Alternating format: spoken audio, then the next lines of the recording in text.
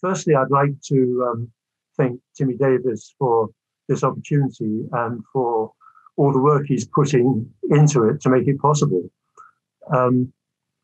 Reading through the Maudsley Psychedelic Society's website, there's some things very agreeable to me. A safe space for people to share their experiences that may have become overwhelming for them, and some nice commentary upon the place of psychodynamic psychiatry, which has indeed become eclipsed over recent decades by more biological models. It would be good if that vibrant tradition of psychodynamic psychiatry could revive. I have several friends who are psychiatrists who would be very glad if that could come about. Amongst the questions that the integration group asks is, how can psychedelics produce psychotherapeutic outcomes? How can they be handled in the clinic? What is the role of the guide? And what is the nature of the psychedelic experience? Well, I hope to say something about all of those, really. Least of all about how they can be handled in the clinic, because I don't actually have that experience.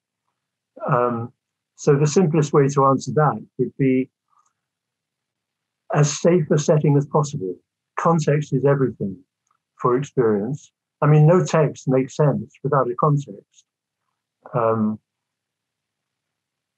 It's the context, it's the holding, it's the environment that makes what's possible make sense. So, oh yes, and another thing on that part of the website, maybe it's time for psychoanalysis to enter back into psychiatric discourse, providing tools and lexicon to begin an inquiry into the nature of psychedelic experience and ethical therapeutic practice with altered states of consciousness, and into the nature of mind itself. Certainly, implicitly, a number of those things will be addressed by what I'm going to try to say. What I'm going to do is read some parts from this book that I made about 15 years ago now as part of an MA in performance writing at Dartington College of Arts. And it's made of journals that an earlier version of myself, whom in the introduction I refer to as Paul, made while he was living in R D Laing's experimental community, Kingsley Hall, in the 1960s. So it's a very 1960s project, these writing of journals, and indeed Kingsley Hall. So I'm going to try and thread a way through this. It's somewhat exposing of an earlier version of myself. I can't be entirely comfortable with that, but it's how it is. That's the subject, the psychedelics and the I. So, a little bit of theory at the beginning of a psychoanalytic nature. You could say that all pronouns are enigmatic signifiers. It's not absolutely clear to whom or to what they refer. We say I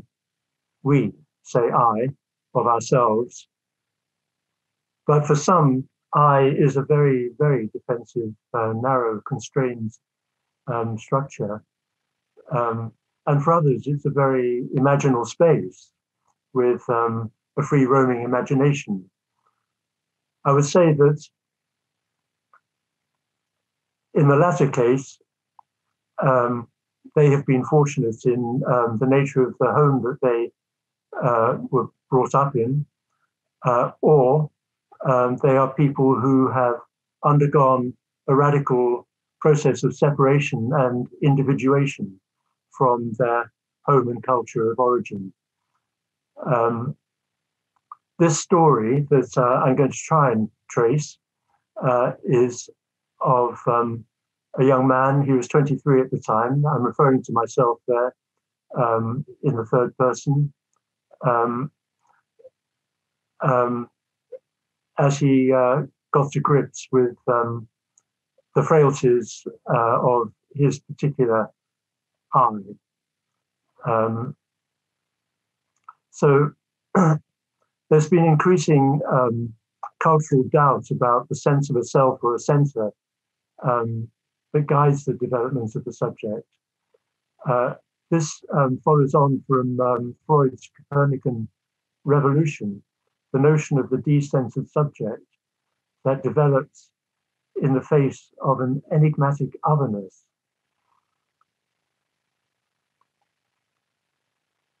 Freud decentered the I from its place of certainty, revealing it to be a defensive structure largely unknown to itself, but not knowing that it was unknown to itself, and given as identity by family and social pressure, spoken from the unconscious, the cultural unconscious to a large degree, rather than speaking, though with the illusion of speaking, rather than of being spoken.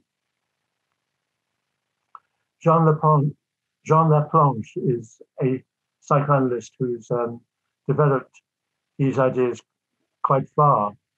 He describes the original helplessness of an infant bathed in enigmatic messages from the very beginning. This, in my view, sets a template for the process of the putative self's immersion in others' perspectives, and for this to continue way beyond infancy, such that we begin to speak in the other's language for us. Obviously, we answer to a name given us. Thus it is that there may come a need to separate from the original family and cultural matrices in order to individuate. Not everyone seems to experience that need. Maybe the enigmatic signifiers that they have been subject to are very congruent with the felt parameters of their emerging self. But for others, this is the story of some who, in the context of cultural deconstruction in the 1960s, had to find another way.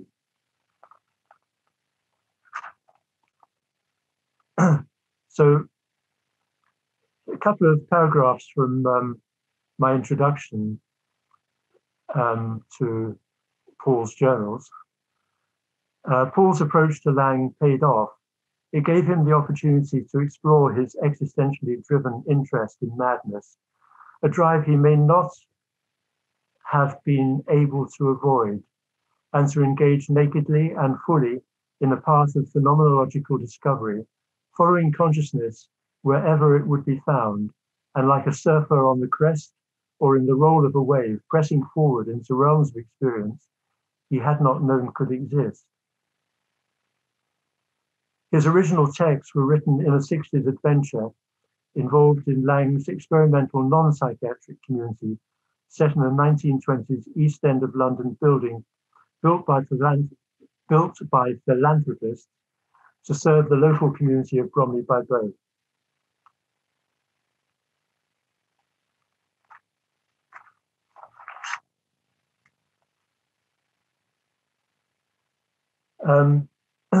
Laing attempted to write about Kingsley Hall himself, but the nature of the place made it rather difficult to do so.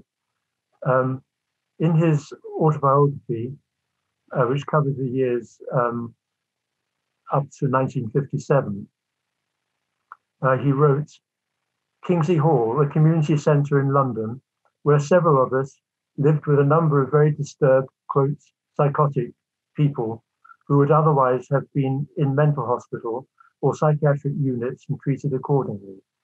Among us, there were no staff, no patients, no locked doors, no psychiatric treatment to stop or change states of mind. We declared a free-for-all, freedom to think, see, feel in any way, whatever, freedom of biorhythm, autorhythm for all of us. On the other hand, transgressive conduct, for whatever reason, of whatever kind, is objectionable. On this or any other issue, we took our chances together. End of quote. But he also said, according to Bob Mullen, that writing about Kingsley Hall defeated him. I hope the following version of Paul's journals will throw light on why, namely that as for several months, he was himself so fully a participant. To write about it would have involved writing about himself.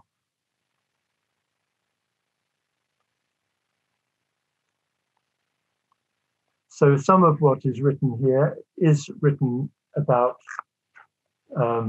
Laing and who gets to be called Ronnie, because that's how it was. So I was pretty keen on getting to meet him. His book, his seminal text, The Divided Self, was out and about and was having impact upon my generation. There was one bit in that I wanted to read, but I don't know if I can find it.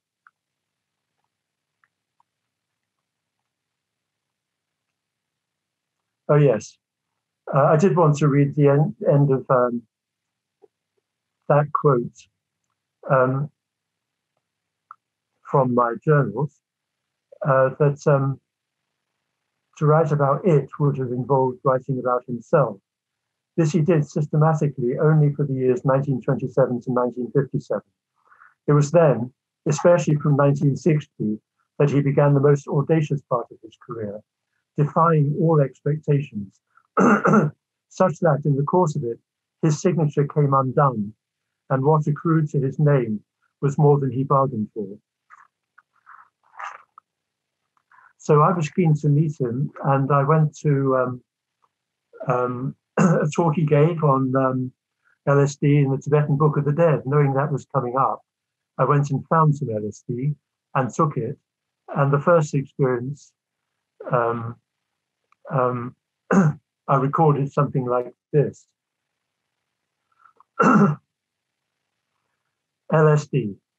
I did not hate what I went through. The ochre carpet with its dirty marks became animated, each stitch an event, and the whole oscillated in a felt of effects, forming heads and gyres and patterns, and the white walls too. Smudges on the mirror caught light, each a furry pinpoint moving independently of each other. The walls of the houses opposite became animated fluid patterns. The road with its dusk blues and velvets and yellow and black surface, woven weaved like the carpet. In fact, each contained the other, a tapestry of flora and fauna, translated out of and ejected into patterns of spirals and gems that lay thick before my gaze. Nests of serpent forms twisted in the myriad of all the spectrum weaving, greens, dusks, maroons, blues, in a three-dimensional carpet, thick and undulating, of incredible texture. Innumerable of the schizophrenic's frozen moments stretched from inner wall to the end of the road, each enwreathing each riding through each other, none existent for long, but others, all the same, continually reopening from the ground. One gazed at exploding pearls. If I looked at my eyes in the mirror, exploding red corpuscles moved across my cheek and eye, redness with mauve in violent pulse patterns. There was pulse in my face, pulse in the floor and the road, the petals of vaginas ever opening in colors and winking and being closed over and reopening and pulsing, pushing with vibrations. My face, suspended in my hands in a cubism of mirror, stared at me. My stare was it. So unfrozen was the reflection, veins and nerve fibers running in patterns. There was no time for narcissism. I wanted to claw behind the mirror into the inside of my head. And the flowers, brilliant detail in ever-pulsing, brilliant fields of color. Then, in Piccadilly Circus, the tall wall with the news and advert lights had nothing behind it, and parts of it billowed up and back and raved like scars, and the sky became transfixed slate, resting at a bleak Toy Town angle over the wall. Walked home through Mayfair and Knightsbridge. Well, my comment on that experience is that it's a very conventional psychedelic experience of LSD. That's basically what happens. Its value does not seem to be very significant in terms of raising any questions or as to how meaning arises. I'm struck by the fact I begin by saying I did not hate what I went through. Sounds like he didn't like it too much. He also refers to himself as one gazed at exploding pearls. The other comment is that he was living in the west of London, beyond Hammersmith at the time, and yet he was then suddenly in Piccadilly Circus and walked home. I don't know how he got to Piccadilly Circus, but walking home, it's quite a long walk, and it occurs to me that that has something to do with the fact that there is something of an amphetamine-like experience in LSD 25, which is why it's worth not taking too often close to previous experiences.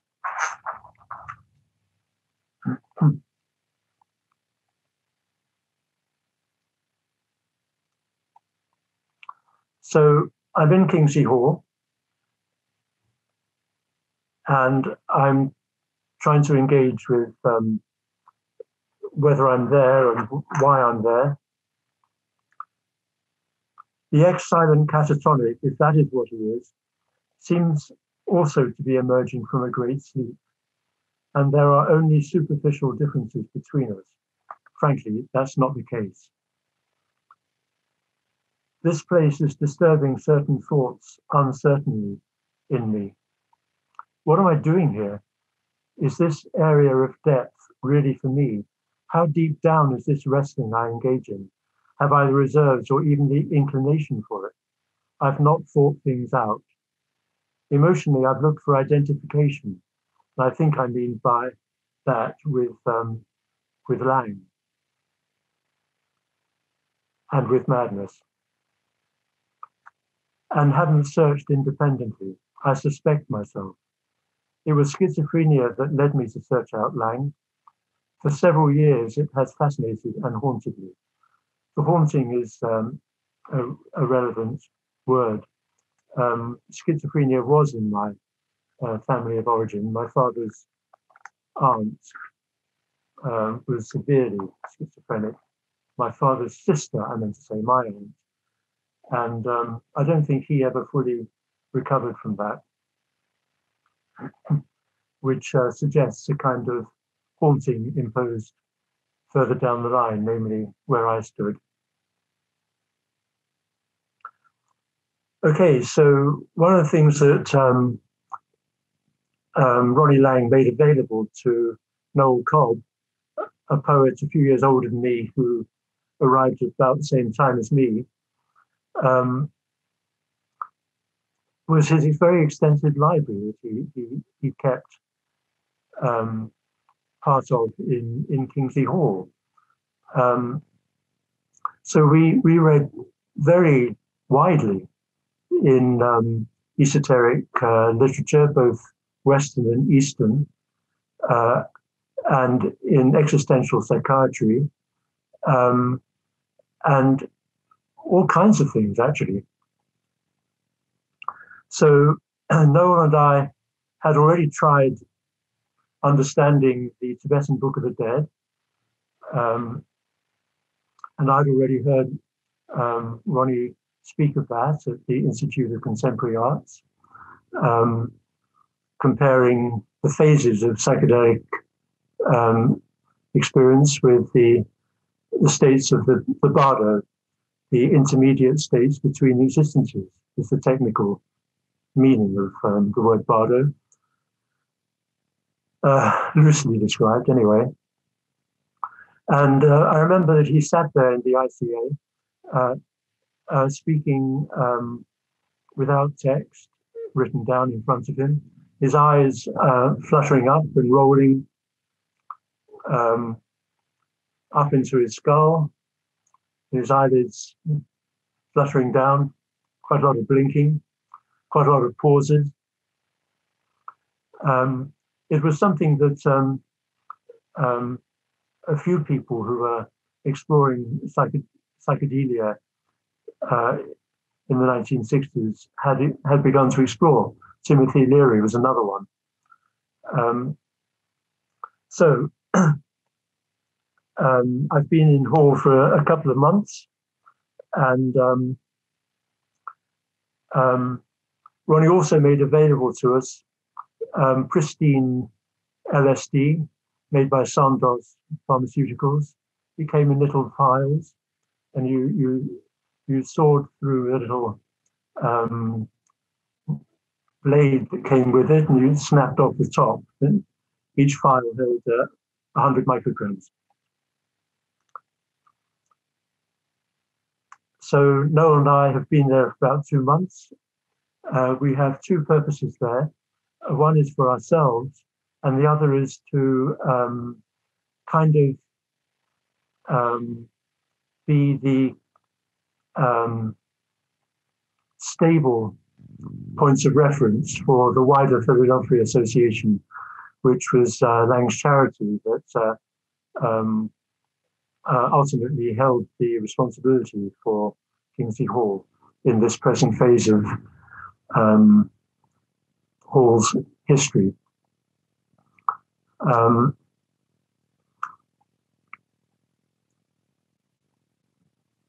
try to record a trip with Noel.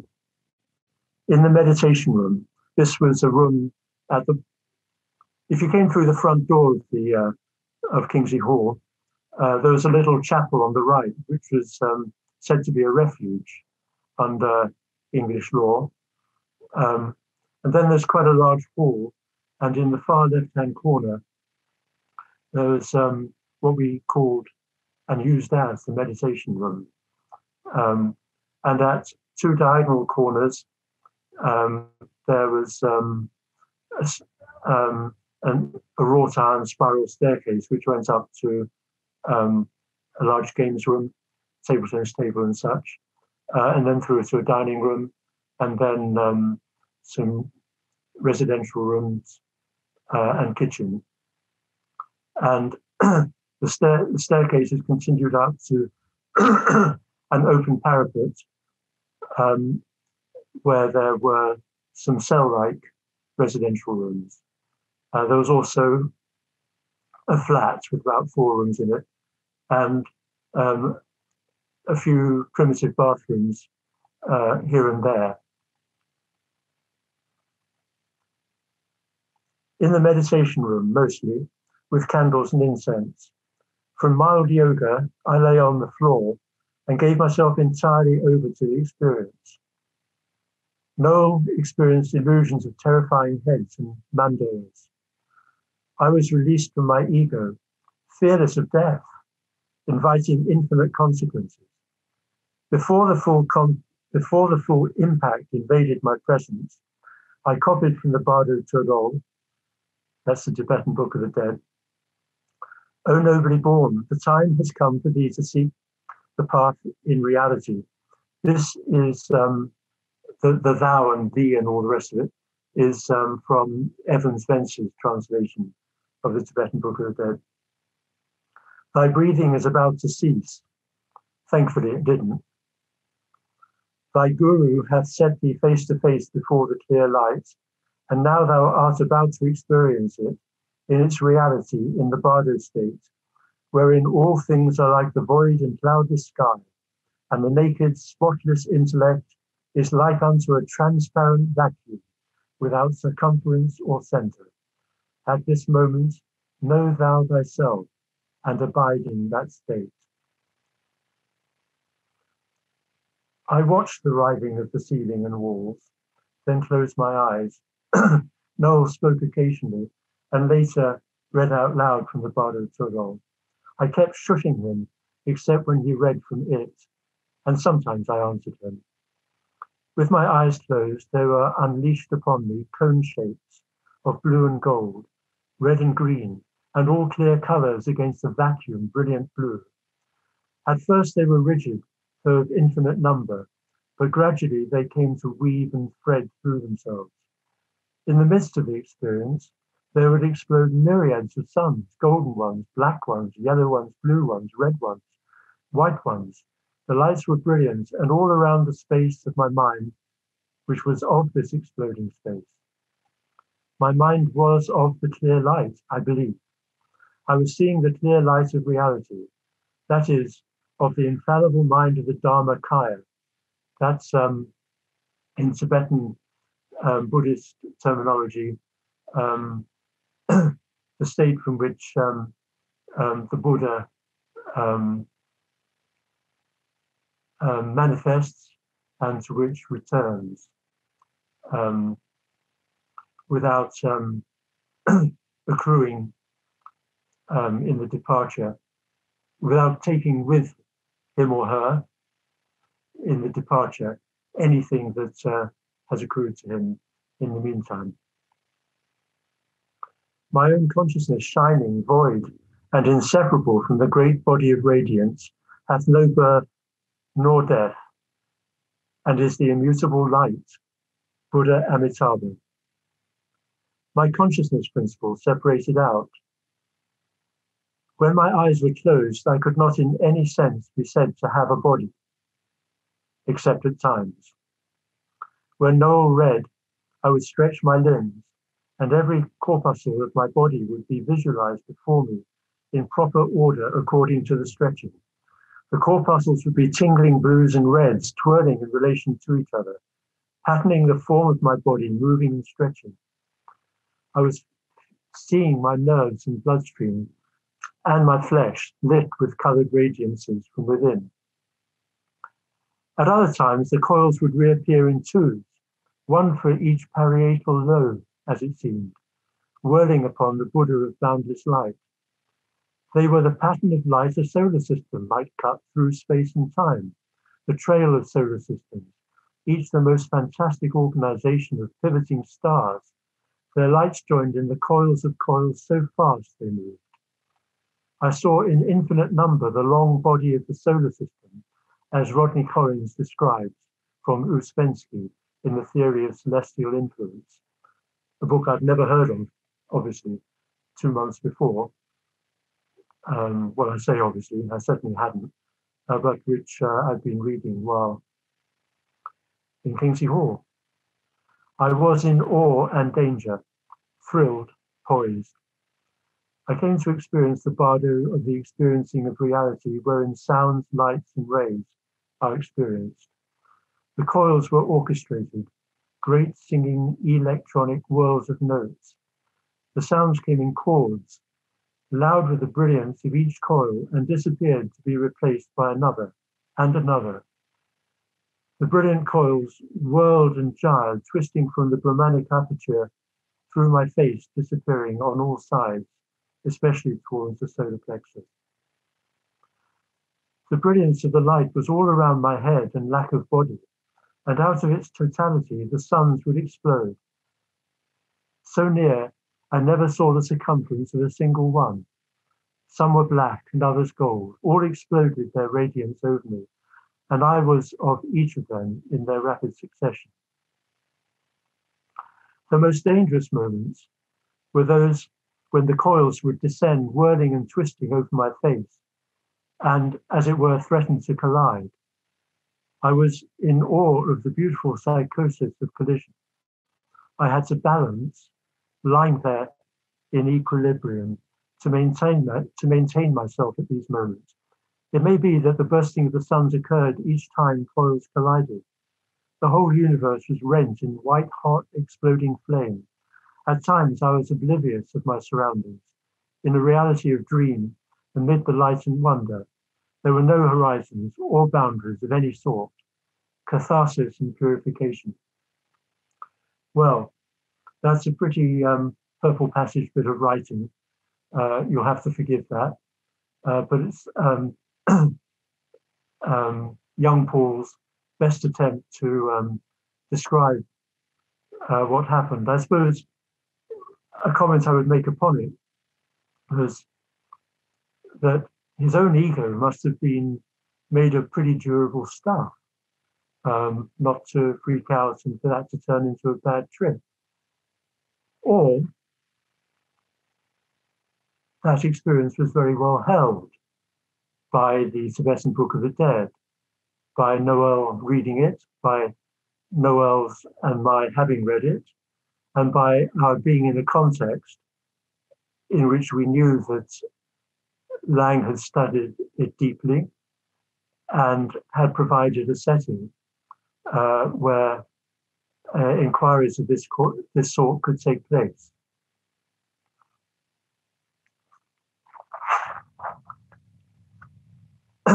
There are many paths I could cut through this book to do with the treatment of people when they were freaking out psychotically, how we attended to them, how we were with them through the night and through the day. But that's not really the subject of this. The subject of this talk is psychedelic experience, and I'm staying with that. So here's one that only a couple of weeks later, I have to confess, in which Frances, my girlfriend at the time, and I took a trip. We had incense, flowers, and fruits. We lived in that room, the meditation room, with blankets, naked in the changing lights. She saw me as ugly and a god, my nipples, eyes, my prick, a tongue. Kneeling beside her, stretching wide to the light, I was some huge prehistoric beast, then a snake that hissed and sizzled behind her ears. I was a cat, a giantess, a lady, and very sexed. The room was some womb, fragrant with yellow light, but it became cold. Sitting with a blanket hooded over her head and drawn in around her shoulders, she leaned nomadic, resting in limitless sand, beautiful and composed. As it happened, Richard Alpert from America arrived that night. That's Timothy Leary's colleague, and who later became Ram Dass. Knowing that he was upstairs, I will say Paul, became involved in permutations of, it's a matter of running to the people to avoid the experience, of running from the people to avoid the experience, and so on. In other words, pretty difficult to know whether to go upstairs or to stay down where we were. I don't actually remember whether we did go up, but there was a sense that the whole building was in one kind of communication with itself. Who knows? When we, that's Frances and me, looked at each other's face upside down, the eyes turned the right way up. At one time it rained jewels, and the sharp tinkle of each drop falling was silver, all from a sky of soft mother of pearl. I abandoned myself to the blur and confusion of my senses. There was so much to be bewildered by, even numbed by. It was impossible to keep track of events. That's a much softer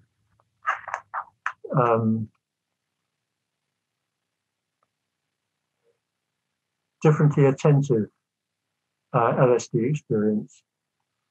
We were attentive to each other.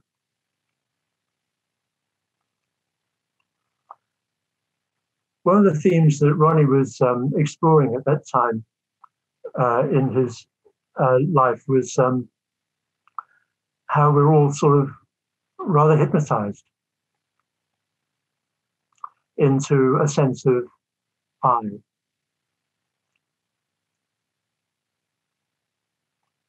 Ronnie spoke of how we are hypnotized by our parents into perceptual habits of being in the world, and how many never win free of such hypnotism.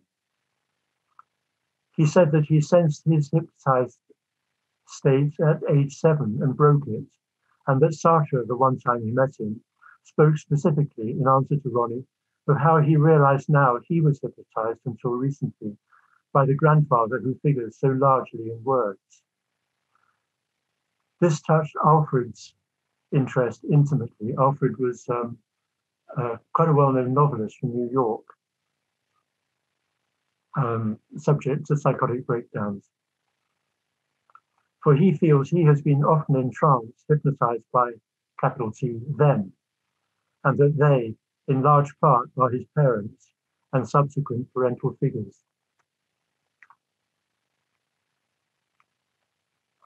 So just a taste of another sort of experience that belongs to the 1960s. Noel, Helen, and I went to a concert at Africa House given by the Japanese happening artist Yoko Ono. Her second piece was called Cut Piece. She sat on the floor, fully clothed. The audience was invited to cut the clothes off her. She was rendered naked. All the time she sat breathing hard, her eyes unfocused on any point, staring down parallel beams, eye muscles flexed, tensely, wildly beautiful, Zen Buddhist. At the end, she held up a piece of white card on which was written, "My body is the scar of my mind."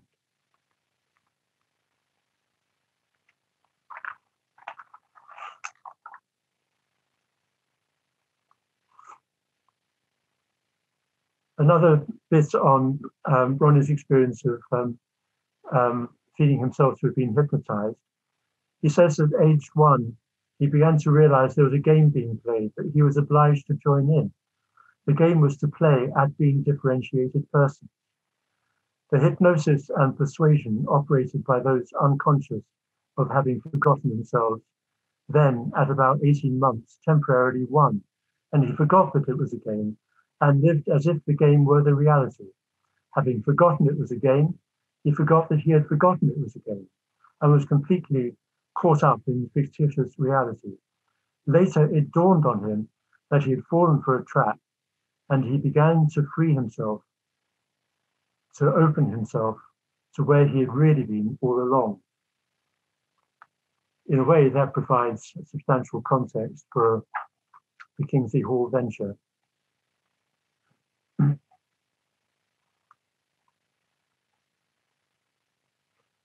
There was one experience with Ronnie of taking LSD in a group. He had lived in Kingsley Hall for a few months before moving out with Utah into a flat in Belsize Park.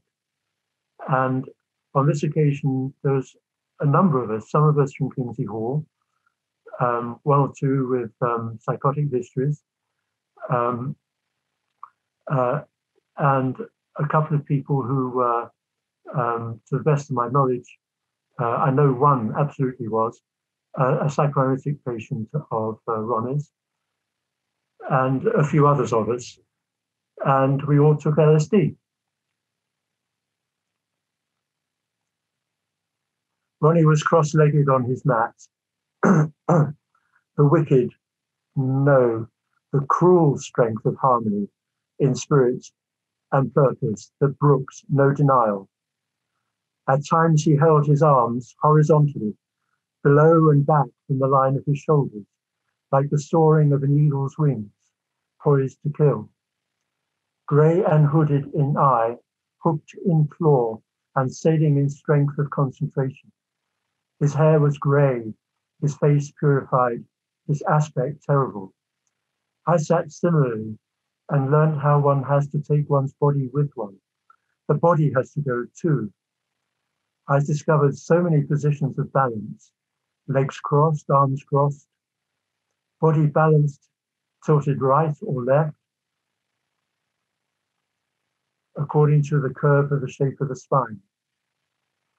Energy is concentrated in architectural, thus architectonic placings of hands and all limbs, spine, chest, and all senses.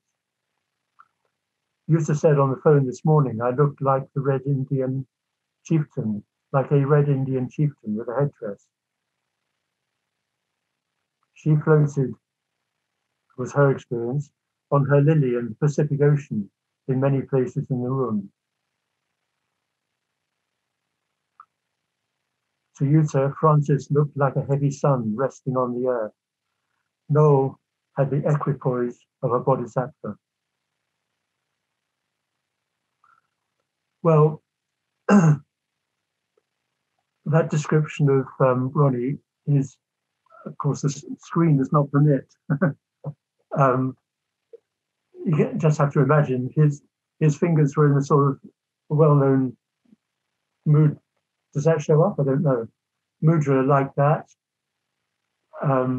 both arms stretched out, because he was holding the whole group. And I must say, although all sorts of things happened in the course of those 6 or 7 hours, crawlings around the floor, people yelling a bit, all sorts of things, nevertheless, he held the whole thing. And no one came to any harm.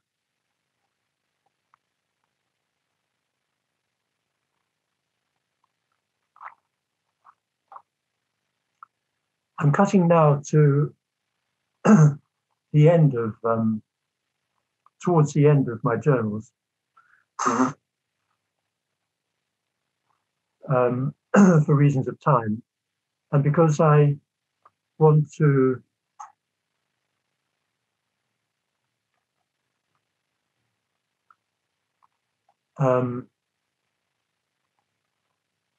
say something about the shadow side of psychedelia. The context for this part was that the Dialectics of Liberation Congress was happening.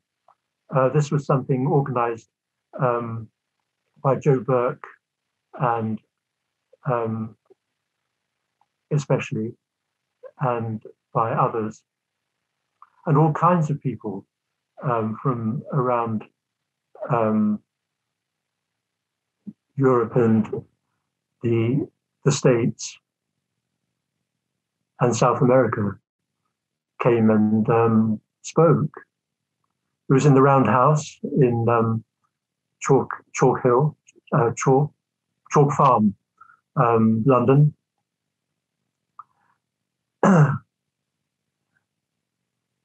There was a hill, there may have been a farm.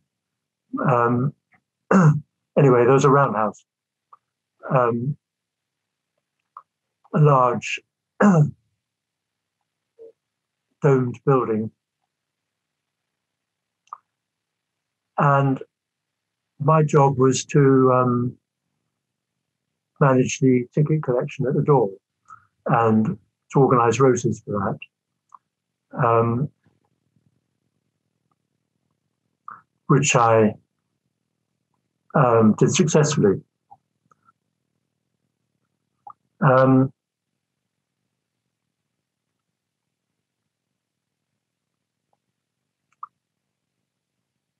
Apart from that duty, I had free ticket to roam the the building and to experience whoever was speaking.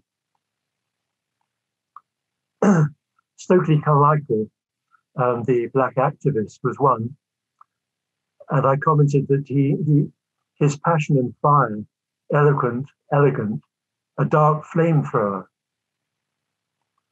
And then I say, I shall be the same, but of the inner worlds. I'm beyond any culture, neither white, ideological, nor cosmopolitan. I'm learning to veer through the impasses of cultural delineation. This seems to me, in the context of that Congress, is getting way over the top. That which could be held in Kingsley Hall, with all its omnipotence,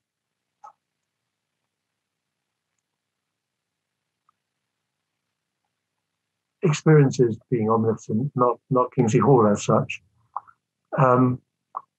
could not be so well held in the world.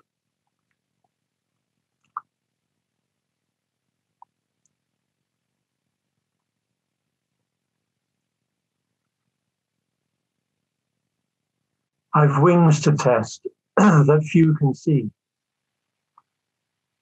I feel devolved from Carmichael's militants. Well, at this time in my life now, I don't at all, using Edward Said's concept of contrapuntal time, Black Lives Matter, the whole story of post-colonial imperial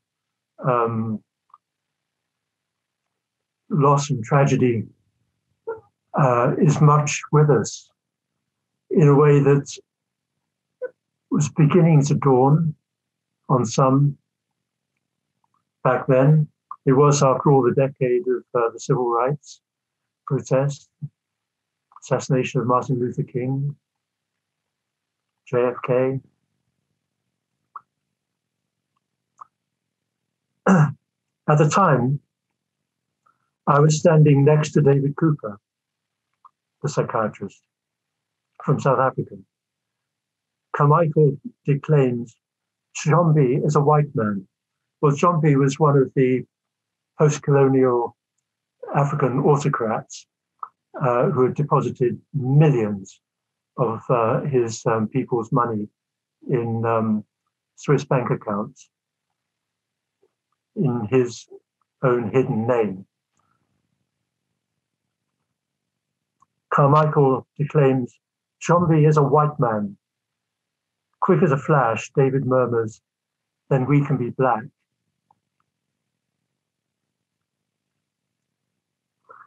But if, as Bateson, that's Gregory Bateson, he was one of the speakers there. But if, as Bateson predicts, we have a 15 to 30 year biological half-life, that 50-50 chance before the annihilatory runaway exponential curve of increasingly totally unbalanced ecology, which has run way out of systemic balance, leads straight to the final ecosis, ... is how I left that. Now, I remember vividly my experience then. It disoriented me radically as to all else that was being spoken. Jules Henry's sociology, John Jarras's Latin American revolutionary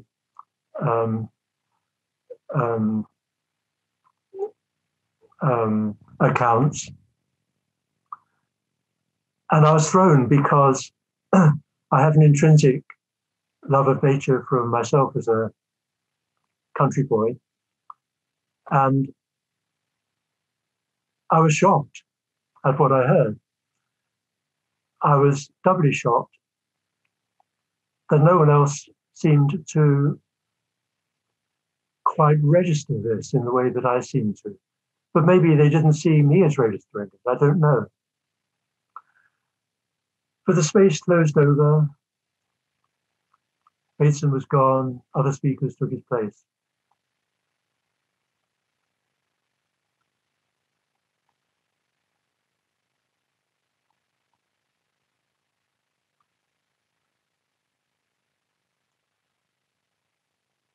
The next day, I think it must have been the next day, I made a note. My thoughtless body collapsed when I stood on its head. Julian Beck appeared yesterday afternoon, brilliant-eyed, piercing gaze, vividly present. The beautiful is out of sight.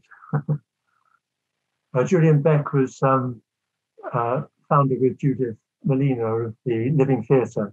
I spent some time with them in the Netherlands. I continue.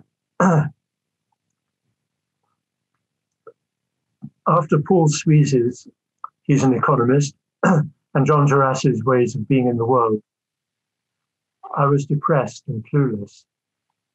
A couple of days later, I wrote, And this is the last LSD trip I'm going to describe.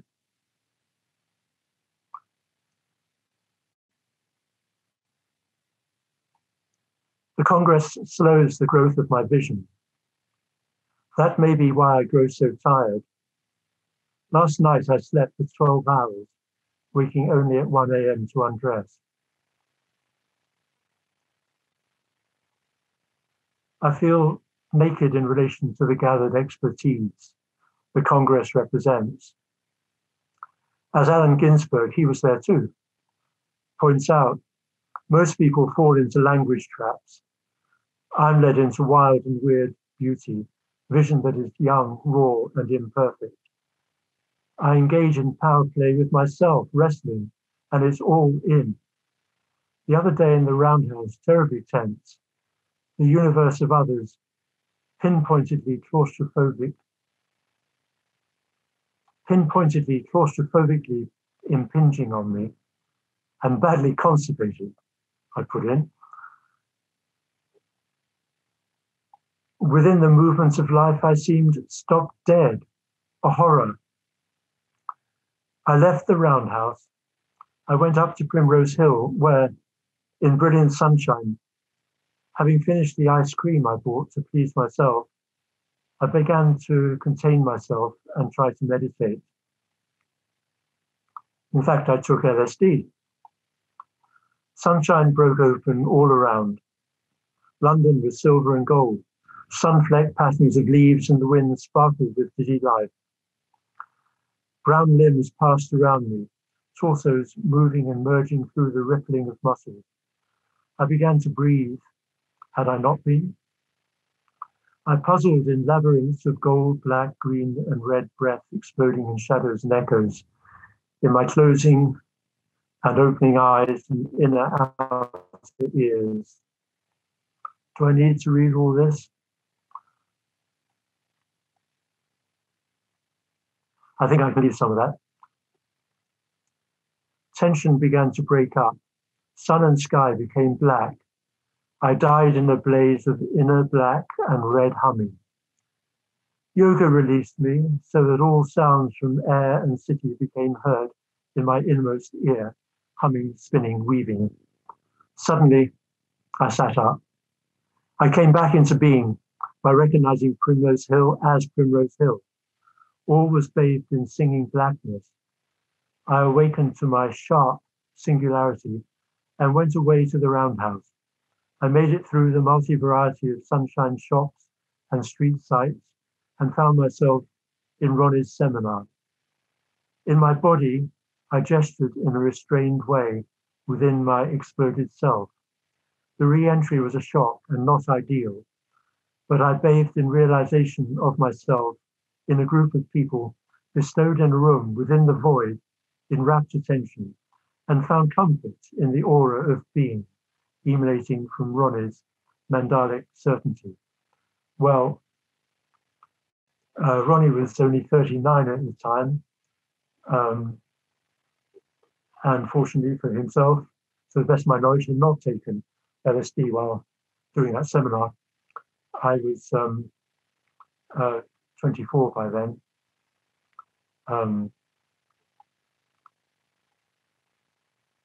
And what strikes me is that towards this time when I'm going to be re-entering the world, I'm going to be leaving Kingsley Hall and getting an ordinary job and making a career, that I'm extremely hooked on a wild notion of inner life. You might say an overexpanded ego, which is going to have to constrain down and constrict itself somehow in order to be viable in ordinary consensual realities. I would also say that these LSD experiences, whilst wonderfully enlivening of my sense of self and far-reaching, that either because the dosage, typically 100 microgram, was too high, or because the context was not really psychoanalytic enough. These experiences did not get to the underlying personal issues that Paul, at that time in his life, was subject to. It took a few years for me, to find my way into psychoanalysis proper, and to get to the underlying issues, whether it would have been possible in a less wild ambience than Kingsley Hall. I don't know. But I do still feel that there's virtue and merit in the ordinary psychoanalytic path.